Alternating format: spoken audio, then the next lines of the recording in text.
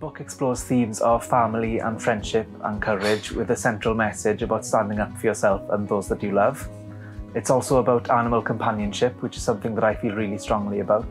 And in addition to that, Charlie has two dads within the story and is adopted, so it generates discussion around representation and same-sex families and adoption, which is something that's really close to my heart. When my husband and I were going through the adoption process a few years ago, I had to look around to see if there were any children's books with adopted children at the forefront, and I couldn't really see any, so I made it my mission to write one. I wanted to write a book where the main character was adopted and had two dads, but which wasn't necessarily about adoption, and that's how The Last Firefox was born. So my main hope for the book is that it creates discussion amongst readers, and that readers who might not see same-sex families on a day-to-day basis can learn to celebrate it and see that it's completely normal as long as the main ingredient is love. I'm so proud of this book and that The Last Firefox gets to be my debut novel. I really do feel that it's the book of my heart.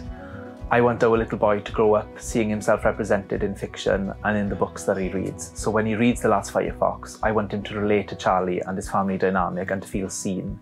I'm so proud to be a same-sex dad, and to be able to pour that piece of my heart into this book means the absolute world to me. I'm now going to read the beginning of chapter 5, which is when Charlie meets the last Firefox for the first time. For a second, I think I must have bumped my head, because when I look up from the ground, there's a boy standing over me, dressed in these weird clothes. Weirder still, he's carrying an orange puppy. Definitely must have bumped my head. I try to blink him away, but he doesn't fade.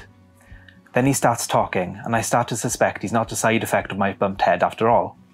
He's wearing a brown fur coat that rises and falls rapidly on his shoulders as he pants. He's been running. He keeps glancing over his shoulders towards the ivy, as if he's worried about being followed. Who are you? I ask, clambering to my feet. Nobody, he insists. He glances at the puppy in his arms, then looks me up and down. You're a bit small, but you'll have to do. Here, hold him. And just like that, I have a puppy in my arms. It's a chubby little thing, all big ears and cheese puff orange fur, which is strangely warm. It's like hugging a hot water bottle. And that's when I realise this puppy has a long, bushy tail and two pointy ears. And in fact, there's something decidedly unpuppyish about it. It's a fox, I exclaim, holding it back out to nobody. The cub dangles between us and lets out a little whine. Hey, I don't want it.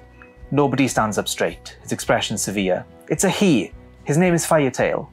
And don't hold him like that. Keep him close to you.